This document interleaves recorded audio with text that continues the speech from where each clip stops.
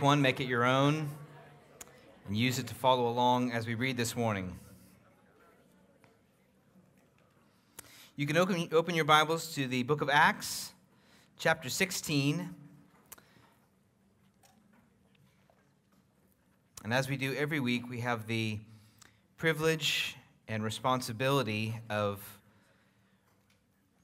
putting ourselves underneath the authority of God's holy, inspired, and inerrant word, the word that commands us and rejuvenates us, that reveals His glory to us, that is packed with the good news about Jesus Christ, where every word is precious because it comes from God Himself. Let's read together Acts chapter 16, verse 6 to verse 15. Speaking of Paul and Silas and their companions, Luke writes this: "And they went through the region of Phrygia and Galatia, having been forbidden by the Holy Spirit to speak the word in Asia. And when they had come up to Mysia, they attempted to go into Bithynia, but the Spirit of Jesus did not allow them. So, passing by Mysia, they went down to Troas, and a vision appeared to Paul in the night. A man of Macedonia was standing there, urging him and saying, 'Come over to Macedonia and help us.' And when Paul had seen the vision, immediately we sought to go on into Macedonia, concluding that God had called us to preach the gospel to them. So, setting sail from Troas, we made a direct voyage to Samothrace, and the following day to Neapolis, and from there to Philippi, which is a leading city of the district of Macedonia and a Roman colony. We remained in this city some days, and on the Sabbath day we went outside the gate to the riverside, where we supposed there was a place of prayer. And we sat down and spoke to the women who had come together. One who heard us was a woman named Lydia, from the city of Thyatira, a seller of purple goods, who was a worshiper of God. The Lord opened her heart to pay attention to what was said by Paul, and after she was baptized, and her household as well, she urged us, saying, 'If you have judged me to be faithful to the Lord, come to my house and stay.' And she prevailed upon us." Lord, bless the preaching of your word this morning. I was reminded this week, thinking about this message, of a story. I told a few of you, mentioned this a number of years ago in the church, but it's worth the retelling just because it's so humiliating. Everybody should know this about me to protect me from myself. So a number of years ago, we had a car parked in front of our home, and in the middle of the evening, at some point, someone rounded the corner and ran into it and shoved it way up onto the sidewalk. And when we came home from somewhere we had been out, our car was not where it should have been. It was up against a tree. Thankfully, there was a note there. A very honest person had left a note, and so we had to get a new car because the car was totaled. And I went into this car purchase opportunity with a certain degree of humility that was vastly insufficient. I was somewhat aware that I am not the right person to be looking for a car, but I am a grown man, I have children, and I thought some level of me researching this was a good idea, so I looked it up. I found a car on Craigslist that seemed like a great deal, a too good to be true deal, but I thought it was at least worth investigating. So I drove out to a part of town with my family, an area that I had not been before that I could remember. And as I drove there, finally found my way to the place. We found this car. Seemed like a fine car. I know enough to get in the car and drive it before you buy it. That's about the extent of my knowledge. So I got in the car. I drove it around the block. I hit the brakes a number of times. I know you're supposed to do that. Nothing bad seemed to happen. And I thought, well, this seems like a pretty good deal. I decided, well, I know you're also supposed to have it checked out by somebody who knows things about cars. Now, this is where the trouble started. I asked the guy selling me the car to recommend a place, or at least he was willing to recommend a place. So we went to a place that he recommended nearby, had a mechanic look at the car, The mechanic said there's a few things wrong with it, but in general, it seems like a car that would work. That was what I took from what he had said. So we bought the car and drove home.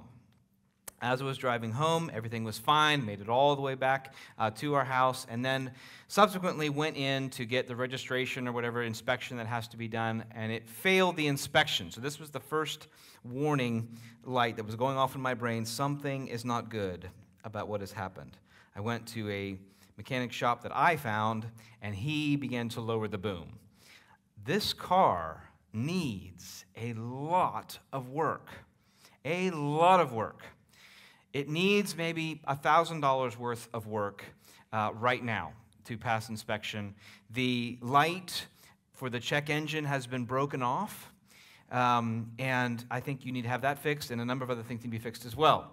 Still not connecting the depth of the danger I'm in. So I say, well, even with that cost, it really still is a pretty good deal. Why don't you go ahead and do that?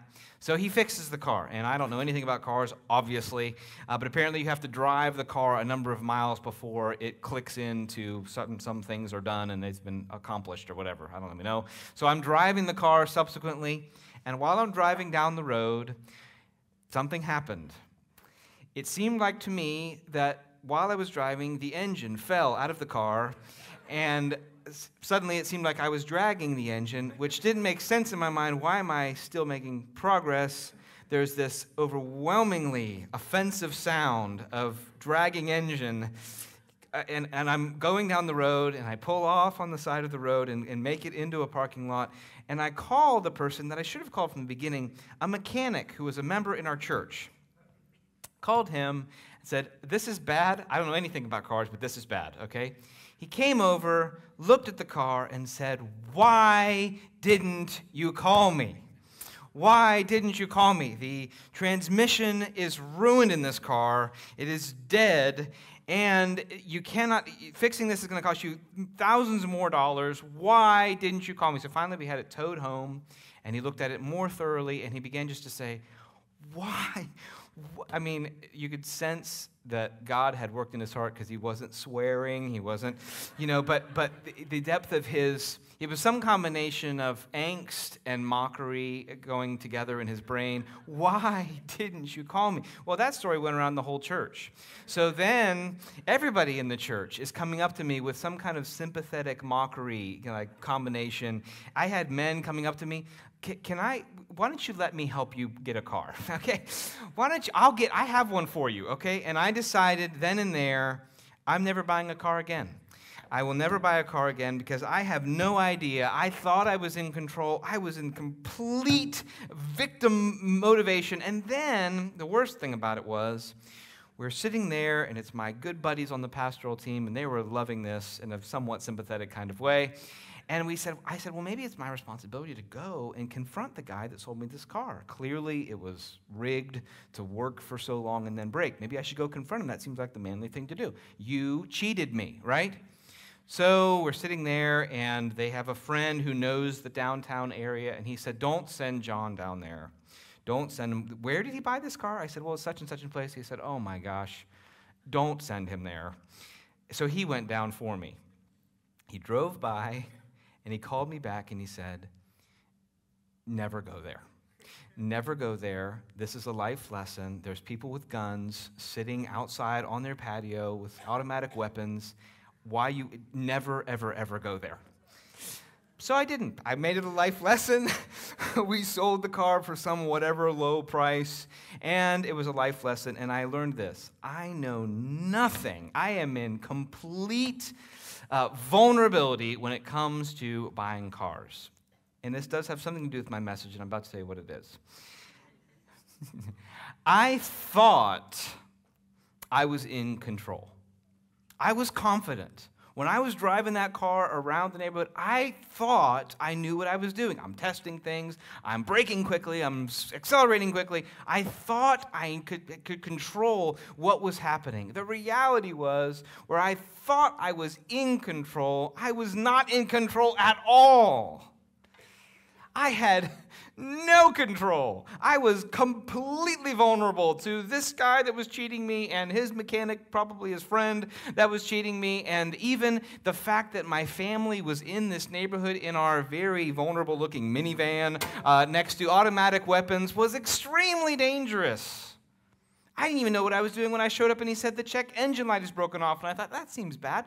And then he was trying to explain, no, that doesn't happen. Like, you have to take the thing off to do that, okay? That's not like an accident when you brake too hard. Somebody did that to you, all right? I had no control over what was happening with this car. No control. The same is true for our salvation, our lives, and ultimately, the advance of the gospel. The same thing is true in the ultimate sense. We have an illusion, I think, of control, and sometimes that illusion gets us into trouble. It puts us in danger. It causes us to be anxious, when in reality, there can be great comfort in doing what I began to do subsequent to that and say, I have no ability ultimately to control that. Now, I'm still there. I'm going to go along for the ride. So when I had to buy a car, once we came into this area, I went and I had Mark Wally on one side of me and Glenn Harvey on the other. I sat down in the chair and I felt terrible for this young salesman who was trying to deal with these guys. It was fantastic. I sat there and said, here's how much money I have, and you can talk to them. And he did. And he was getting it from both sides. And I'm like, I don't know. What do you think? And what do you think? And it was great. Because I was acknowledging I am not in control of this situation. I have no idea what I'm doing. Even when I think I know what I'm doing, it actually makes it more dangerous because I don't know what I'm doing. Ultimately, God is in control of our lives and of the progress of his gospel. And that is the point of this story. That is the point of this story. It breaks into two sections. It starts out with this somewhat strange story about Paul and his companions not being able to go into various places that they want to go. So they're taking initiative. They're attempting to go into places. I don't think they're like me where they're proud and presumptuous. They're just genuinely taking normal initiative. But everywhere they turn, somehow the Spirit, God, keeps them, corrals them where they can't go there. Did you notice that? And then eventually God leads them all the way to this riverside, and they meet this woman. They begin to preach, and the text says, the Lord opened her heart to pay attention to what was being said by Paul. So apparently before the Lord was on the scene, she was not even paying attention. She's not even paying attention to Paul. But then God begins to move. She pays attention. She is converted along with her household. There was a small revival in Philippi, and a church is planted.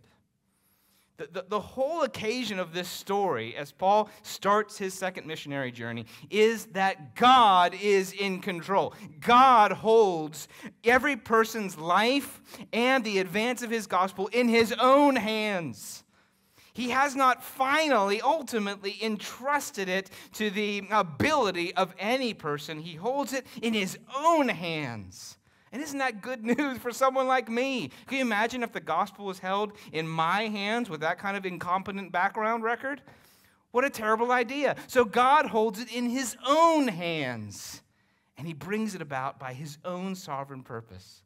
All right, let's just walk through these two stories. Okay, first of all, sovereign plan, and then we'll call the second sovereign grace. Sovereign plan and sovereign grace. It says in verse 6 that they, Paul and Silas and the team, went through the region of Phrygia and Galatia. And then it has this strange saying, they'd been forbidden by the Holy Spirit to speak the word in Asia.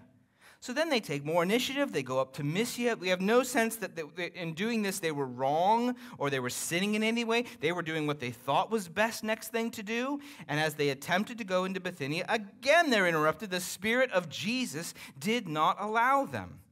So in two different occasions, they go, and somehow the Spirit indicates that is not where you're to be. Now, we don't know, and I don't think we should assume to know exactly how the Spirit indicated this to them.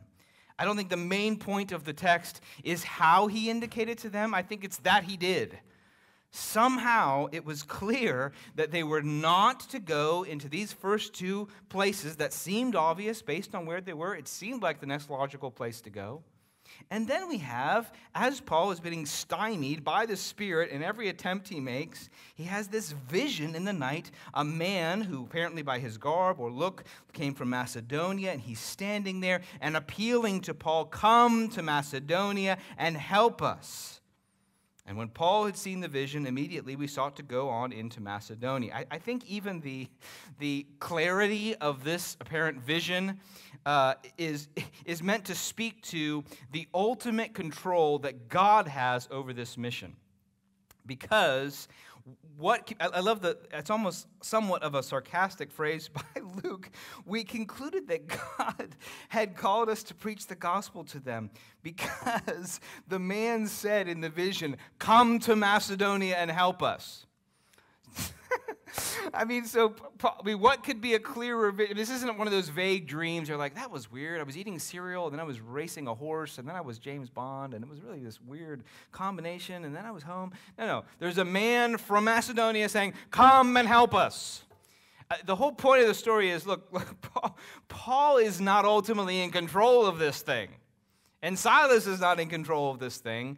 God is directing this team of church planters precisely where he wants them to be. That's the main point. Even the reference there to the Spirit of Jesus, it says the Holy Spirit and it says the Spirit of Jesus. Obviously, this is a very Trinitarian passage. The Holy Spirit is united to Jesus Christ, third person of the Trinity, second person of the Trinity, working together. The point here is Jesus Christ is still ruling over the advance of his gospel. He is not absent. He is not passive. He is bringing direction to this mission such that it is in his own sovereign hands. It doesn't mean Paul didn't take initiative. Obviously, it was his idea, apparently, to start this journey. You look back at the last chapter, it's not as though initiative is wrong. It's not as though taking an action without a vision is wrong. No, that's what Paul does. But the point here is that ultimately, God is getting them where he wants them. God is putting them where he wants them to be. Remarkable thing. It's helpful when we think about how was it that the Holy Spirit indicated they weren't to go to these previous places. John Stott is helpful. He says, how the Holy Spirit did his preventative work on those two occasions, we can only guess. It may have been through giving the missionaries a strong, united inward impression, or through some outward circumstance like illness or Jewish opposition, or perhaps a legal ban, or through the utterance of a Christian prophet, perhaps Silas himself. So we don't know. It doesn't say how did the Holy Spirit indicate to them so clearly that they were forbidden, it says, to go into Asia, and then they were not allowed to go into Bithynia.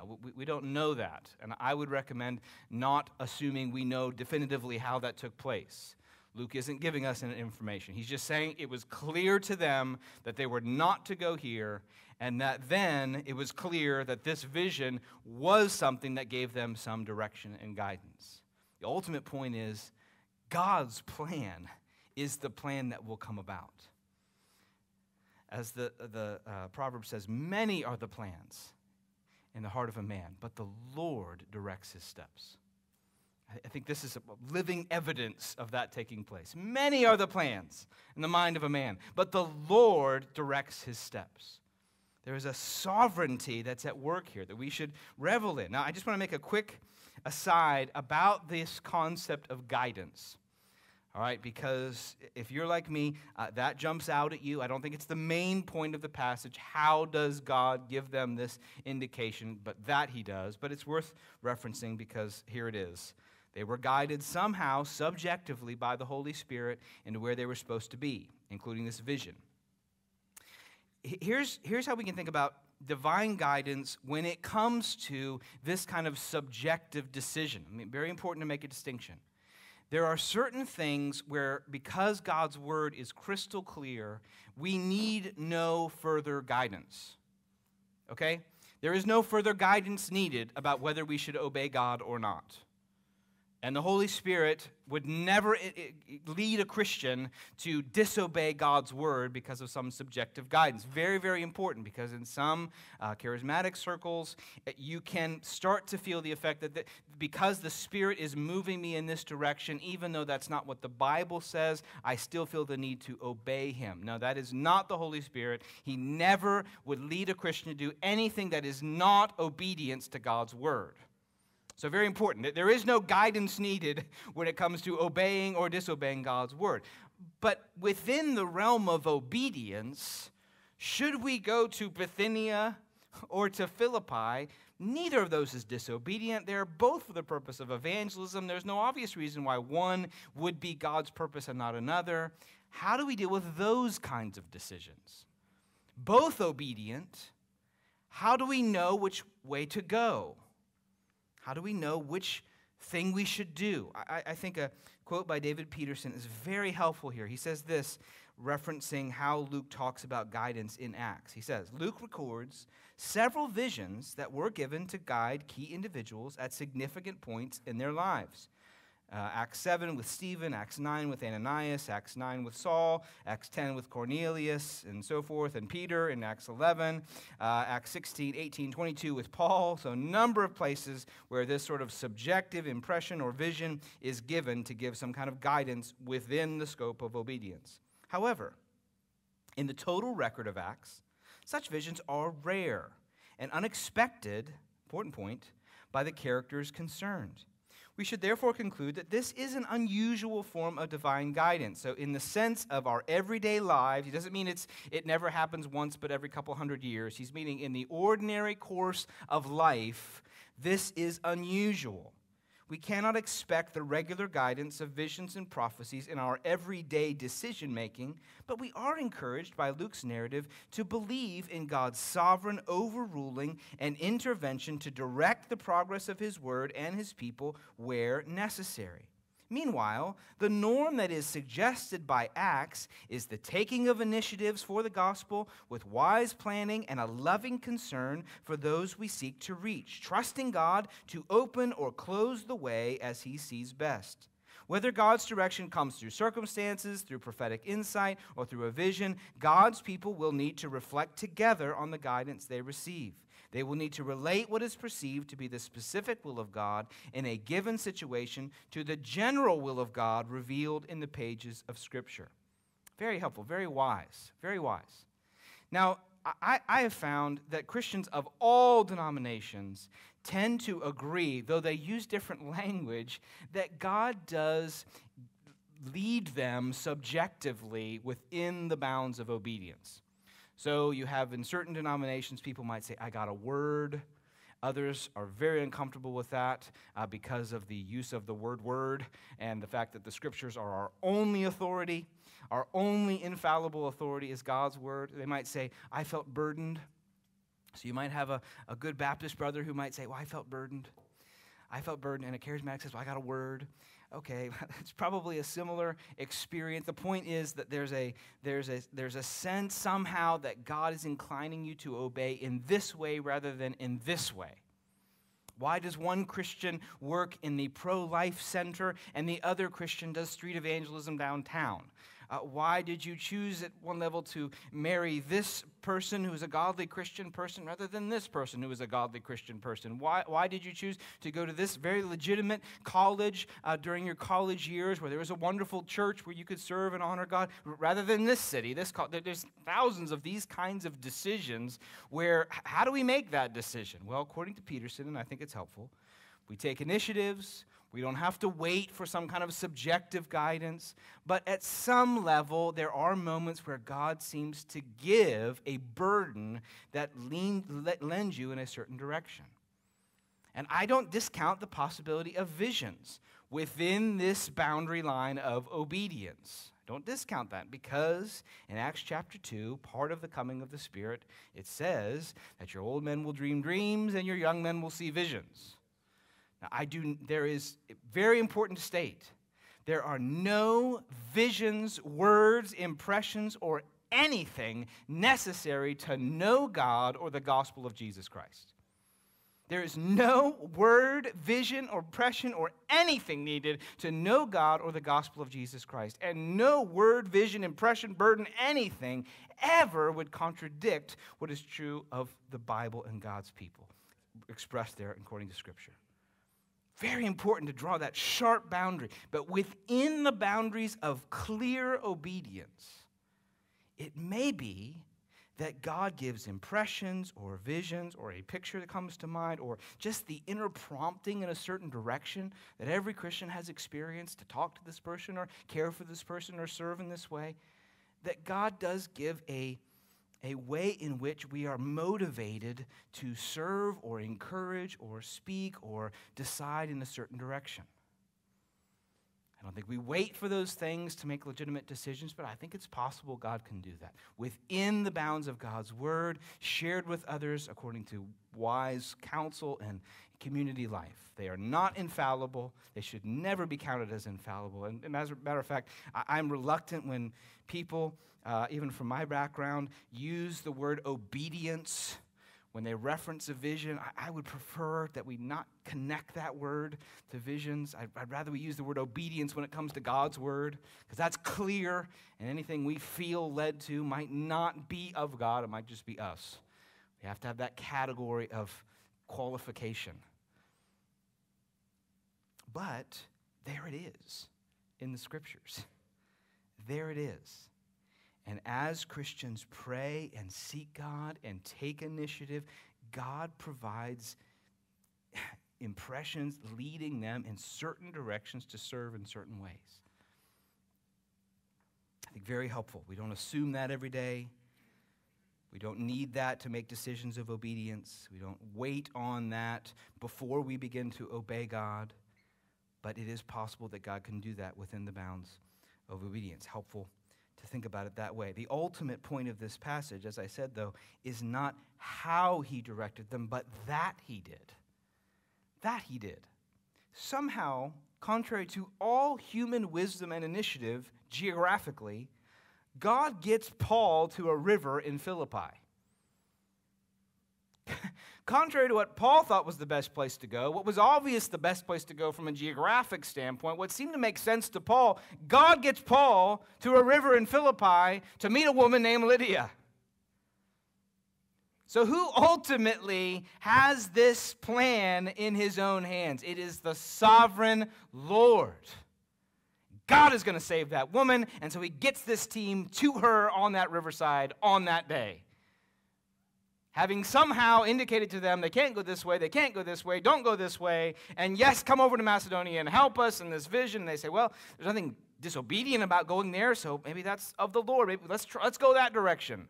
And so they go, and then it comes all the way to this river with this woman whose heart is opened. Brothers and sisters, the Lord has a sovereign plan for your life and for the progress of the gospel. And he will lead you in it. He will lead you in it. He will not be thwarted by your best guess as to what you're supposed to do. He is not limited by my intelligence or yours. That's good news. God's goodness and plan is not limited by your intelligence. Because your intelligence would have led you into Bithynia and Asia too. But apparently that's not where God wanted them to be. And so your intelligence, your best guesses, which are valid and legitimate to pursue normally, they are not greater than the sovereignty of God to lead you where he wants you to be. Wonderful. It's such a comforting text. Even Paul doesn't know where he's supposed to be. Paul doesn't know. Silas doesn't know. They don't even know. They're just trying to make decisions. Why? Oh, this makes sense. Let's just go into this land. Lots of people need to hear about Jesus. And God redirects them.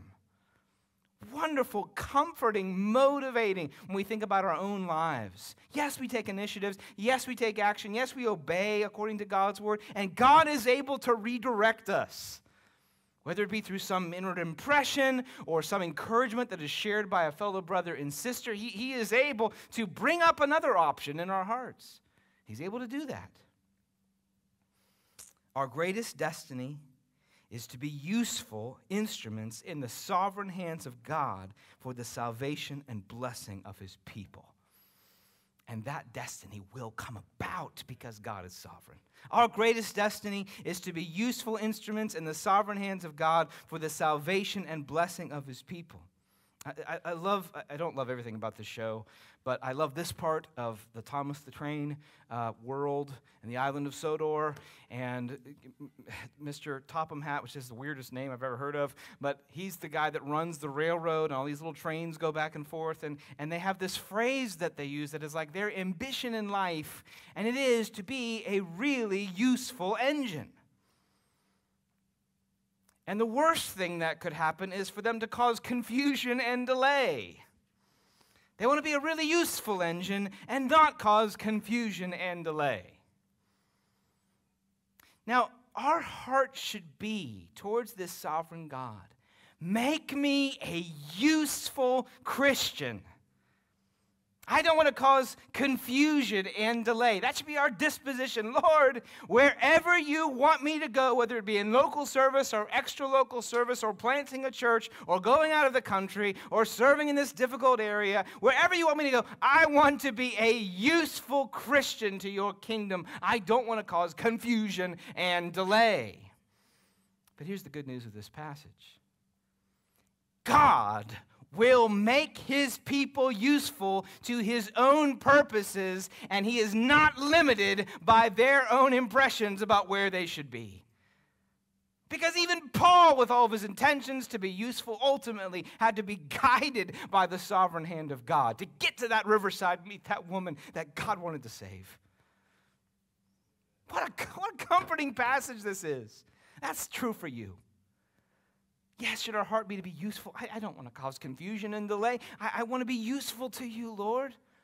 And as we offer that heart to him, the promise of this passage is God will use you where he wants you. Our best intentions may not be God's purpose. God's perfect will is not limited by our intelligence. What this means is that we can trust God when our plans are thwarted too. We can trust God when our plans are thwarted too.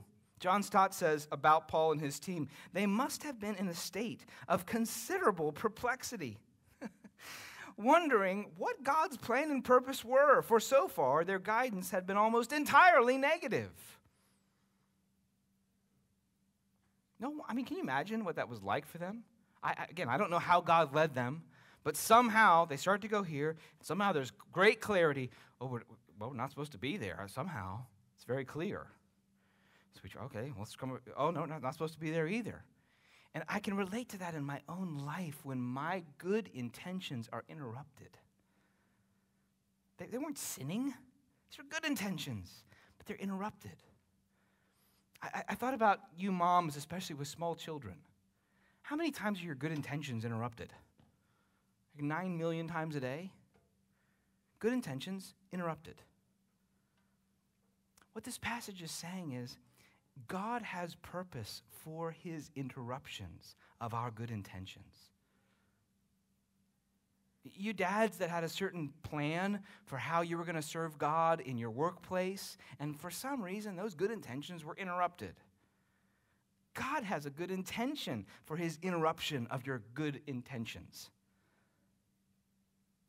Those of you that look back at your life and you think, man, that plan was interrupted, and that plan was interrupted, or even the whole concept of a mid-age crisis, midlife crisis. I think everything's been interrupted that I planned for.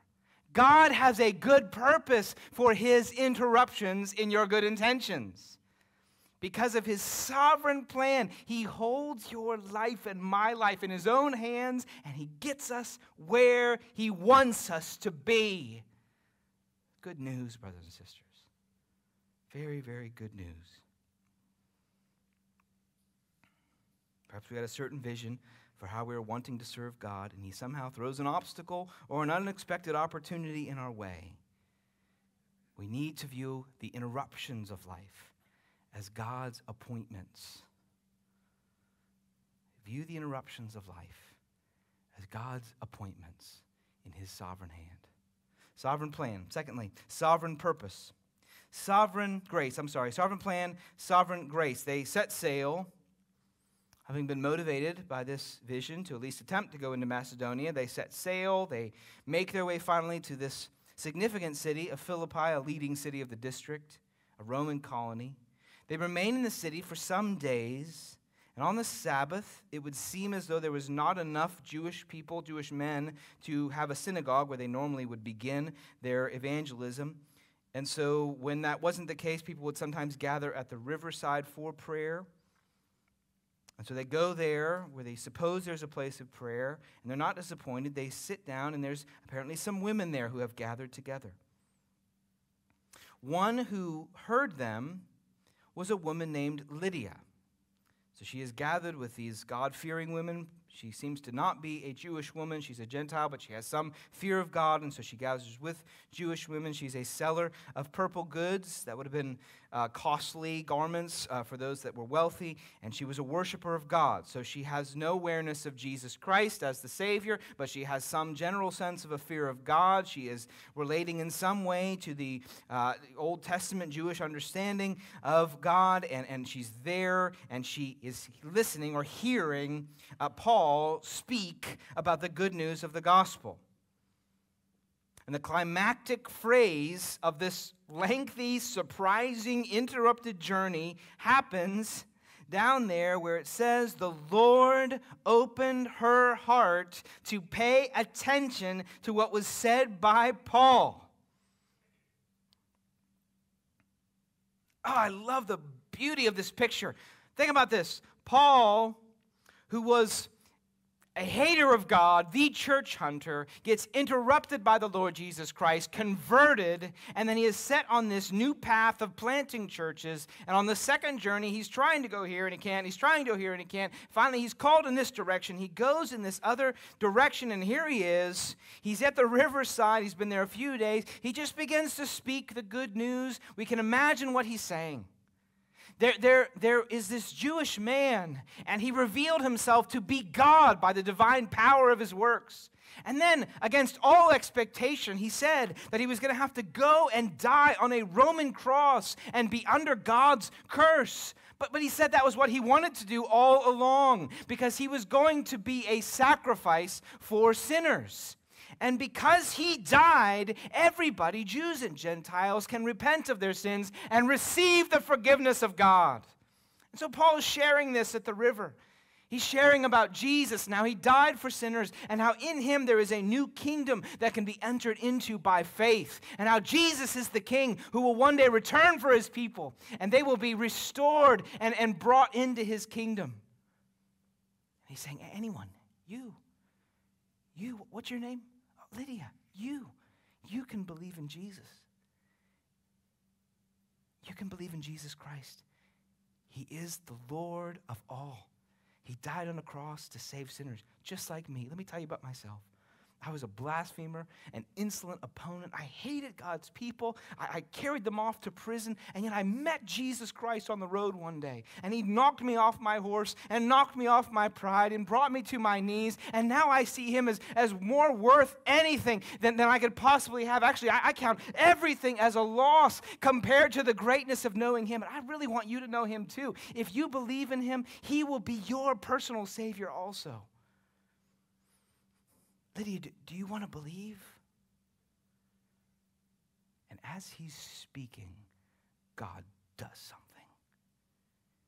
She's hearing his words, but apparently she is not paying attention. And suddenly, she is paying attention. She's not paying attention, and suddenly, she is paying attention. She's hearing him, but she's not being transformed by what he's saying. And suddenly, God reaches into her heart and opens her heart to hear what Paul is saying and to realize this is true and this is for me. And God takes the salvation of this woman in his own hands and opens her heart and plants the seed of the gospel, and it begins to bear fruit of conversion and repentance. Brothers and sisters, with every one of us, it was the same. Every one of us, it was the same.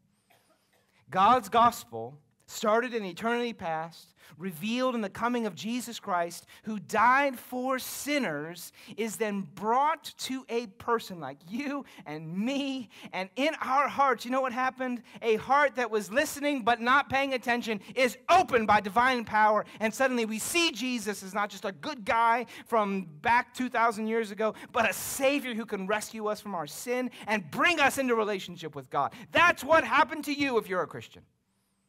God opened your heart to see what you could not see, to pay attention to what you could only hear. And it doesn't matter if you grew up in the church and you've heard the name of Jesus 9,000 times. There will come a day, if you are willing to hear, that God will open your heart and see Jesus Christ for the first time. And if you weren't a church kid and you grew up somewhere else, wandering into every other pagan pursuit and trying to get all kinds of pleasure in this world, God did the same thing to you. He opened up your heart to see the glory of Jesus Christ and to hear and to pay attention to the good news of the gospel. It's a marvelous story. Luke includes Lydia in such a way that it motivates all of us to remember our moment when we were minding our own business by the side of some river, and all of a sudden God opened up a closed heart. This story is a beautiful picture of grace. The gospel travels all of those miles until it finds her by the riverside. God had Lydia in mind when he was saying, no, Paul, now come over here. Now go to this river. Here she is. Start talking, and God opens her heart.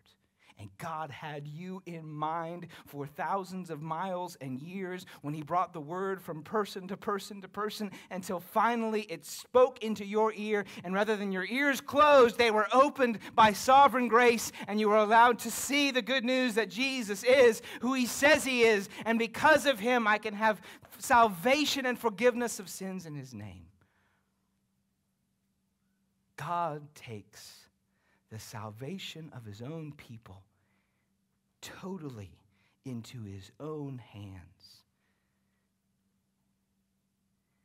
He entrusts it to no human ability, no human confidence, no human presumption. He takes it in his own hands, and he opens up hearts to see the glory of Jesus Christ, just like Lydia did. Her life is transformed. She is baptized along with her household. That this would have included servants as well as family members that apparently have expressed faith in Jesus as well. They have believed in him, and then they are all baptized, and she immediately says to Paul, come and allow me to host you.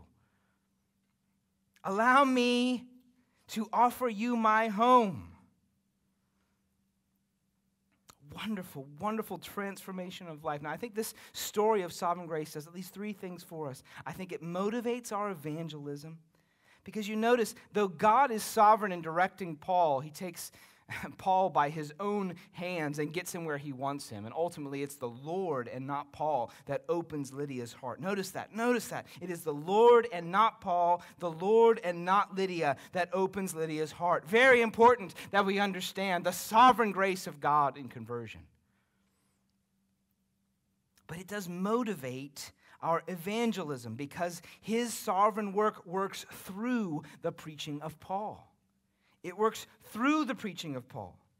Very important that we see it that way, and that same is true for us. We can speak the gospel with comfort and confidence, knowing that the Lord is able to open the heart of those we speak to. They might be minding their own business at a coffee shop or in a sandwich shop or your neighbor, and yet God has brought you there to their own personal riverside. And when you start talking about Jesus Christ, the Lord is able to open their hearts.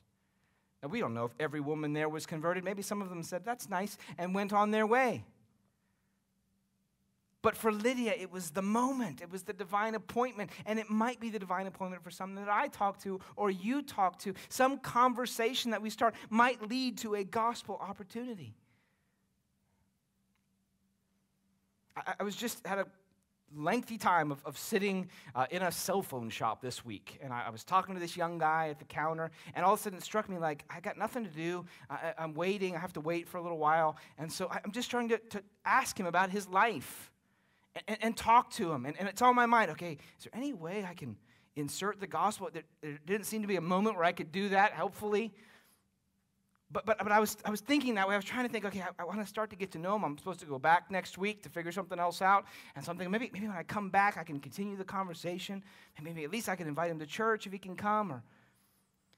And then I went and had my hair cut, and this young guy telling me all about his life and what he's doing. And I'm thinking, okay, how can I draw him out about his life and communicate that I care about what's going on in his world? Because you never know, one of those moments might be their time by the riverside.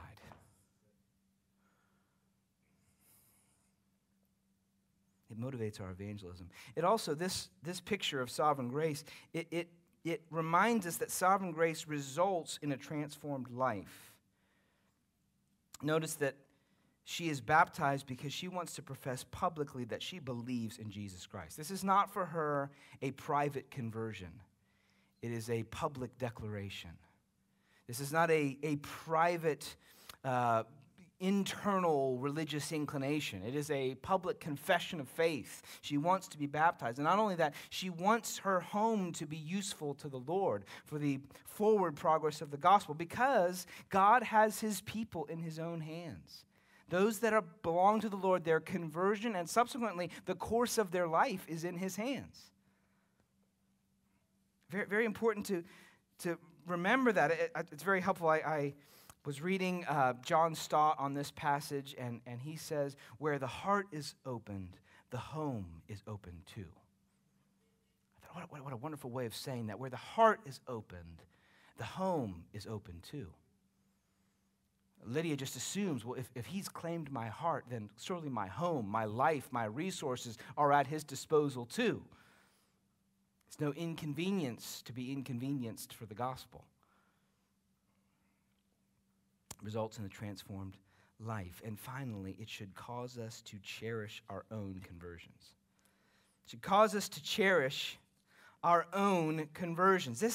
This picture of sovereign grace, sovereign direction, that we're not given all the details of, but it's very clear that God was directing Paul in that opening passage, leads to this moment of sovereign grace where the Lord opens this woman's heart, and he results in that results in a salvation for her household as they confess and believe in Jesus, a baptism, and apparently we find out later that it is in Lydia's home. It seems as though the church in Philippi is meeting. So this becomes a place of worship for the church to gather and worship the Lord. All starts here. That church that will eventually hear the words of Paul, whatever gain I had, I count as loss for the sake of Christ Jesus. Let this mind be among you, which is yours in Christ Jesus. Though he had equality with God, counted it not a thing to be grasped, but made himself nothing. For me to live as Christ and to die as gain. That started here. It should cause us to cherish our own conversions, both for ourselves and for the unknown purpose of God that he has in saving us.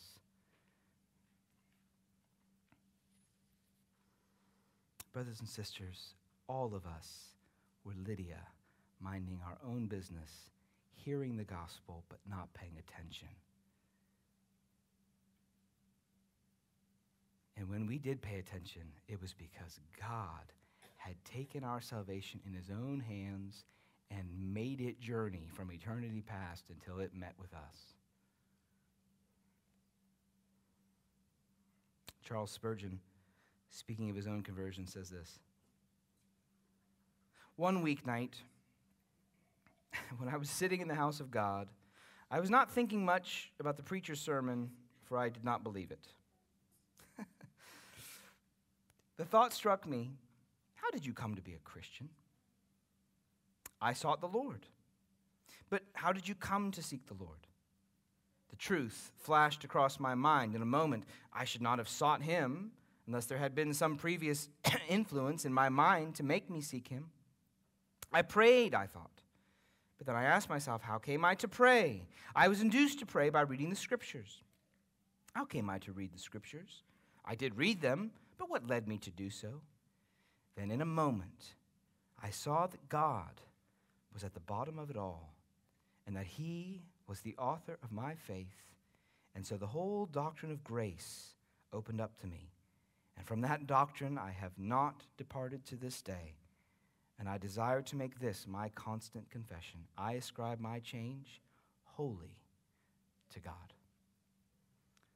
The Lord has taken the lives and salvation of his people, of you and me, into his own hands for his own glory.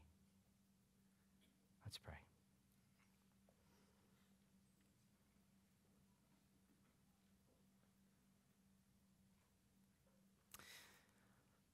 Lord, thank you for opening our heart to pay attention. And thank you, Lord, for the many places the word could have gone, that in your mercy you chose to direct it to our hearts.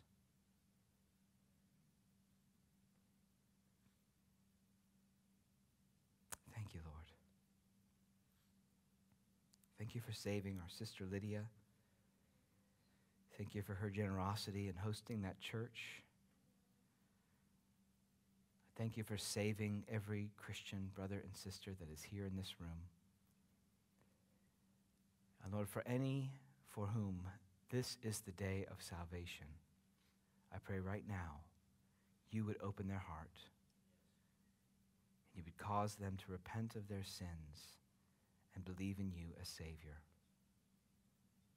Lord, cause all of us to gladly admit our own powerlessness in the face of this life, and ultimately to entrust ourselves to your hands for your glory.